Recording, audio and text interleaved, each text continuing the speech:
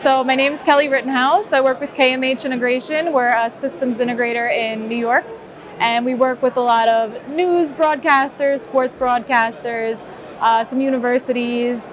We're seeing more corporate clients that are interested in virtual sets and making content for their company and also maybe for their shareholders. It's a bunch of different use cases. So we're working with Zero Density to learn more about their systems. KMH found Zero Density when we were looking for a virtual reality engine for a corporate client.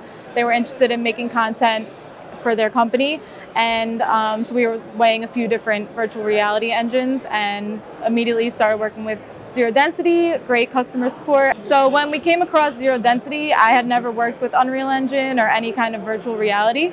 Some of our engineers have experience, but we're more about selecting the hardware and the software for our customers, and we don't have too much insight on the operation side. So it's great to work with a partner that understands like where we're coming from and kind of be the bridge between the user and the manufacturer and the product development. So I attended Zero Density's training in California, and as a complete beginner, never worked with any virtual reality software.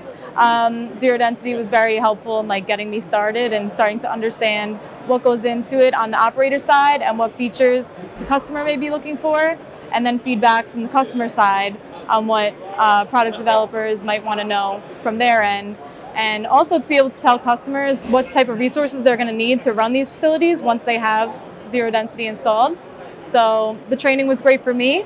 As someone who has no operator training at all, it was great to attend.